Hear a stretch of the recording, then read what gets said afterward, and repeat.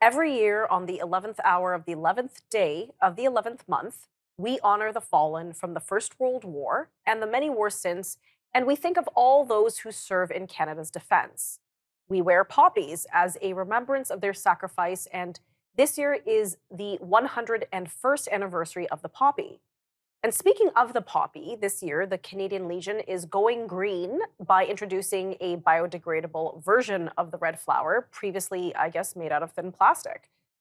And with COVID more or less behind us, we hope to see many more poppies, parades, and commemorations in honor of our fallen. But is Canada doing justice to our history? Do our children know what Canada sacrificed for their freedom? Are we honoring that sacrifice by safeguarding those hard fought freedoms? Well, joining me now to share his knowledge on the history of Canada's Great War, Canada's sacrifice, and remembrance in general is author, filmmaker, and writer John Robson. John, thank you so much for joining me today. And I'm always grateful to have you on because I feel like you really do demonstrate and beautifully illustrate why we as Canadians need to really honor Remembrance Day. So thank you so much. And so maybe I'll start with that very general question. Why is it important that we commemorate Remembrance Day? It seems to me that it's important for a number of reasons. And the first of them is to understand that the way of life that we enjoy it was not something to which we are entitled, that just happened naturally. And that if we simply go about our business thinking, I'm worth it, that it'll continue. We are here today because of people who risked and in some cases lost everything rather than give in to bullying and tyranny, to people who did answer the call and who knew that there were things more important than life itself. And we live in a society that I think is lacking in a number of important qualities. And one of them, in fact, is gratitude.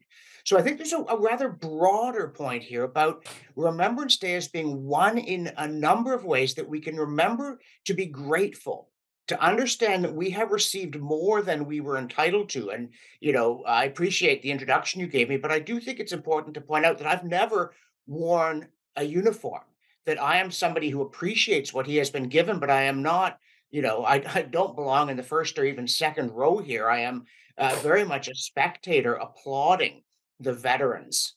And I think it's also interesting that in some sense it's been brought home because of what's happened in Ukraine. Right. And one of the things about the war in Ukraine is that when it started, it looked as though it was going to be heroic but futile.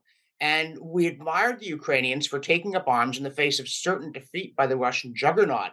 And instead, it appears as though it is this Russian juggernaut that's going down in flames.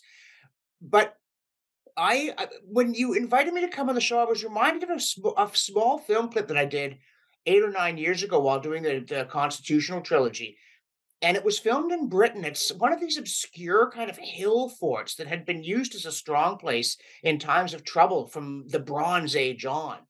And I was thinking to myself about the number of small political entities facing danger and devastation, people who had rallied in these very small places in small numbers, um, forgotten. The history has Right. no idea who they were or what they fought for. Uh, and many of them were defeated. And I'm going to digress a bit into the Lord of the Rings here, because in Tolkien's backstory, you have the Dunedain of the North and their kingdom, particularly of Arthedain, that fights a losing battle against the Witch King of Angmar and so forth. But in some sense, it contributes to the larger victory. And we have to remember that so many of the people who took up arms did so in the face of probable or even certain defeat, thinking Yes. somehow something would be salvaged, even from a cause that was indeed lost, like the sack of Rome, things of this sort. And also on a much smaller scale, I mean, we focus on the world wars in Korea, and rightly so, but we shouldn't forget not only other conflicts like the Napoleonic Wars or the, defeat of the Spanish Armada, the Saxons who fought against the Normans in 1066. In fact, it was more or less the Saxon form of government that prevailed, but the Battle of Hastings was lost. And it could have been a catastrophe.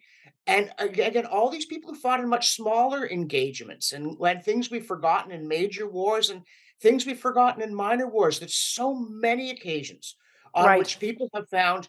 And again, you think about going into battle, and it's like try diving off a 3-meter board and see how scared you are. And then imagine, jumping out of a trench into machine gun fire or something like that. It is just astonishing that so many people found within themselves the resources that were necessary to do the thing that they knew they should do.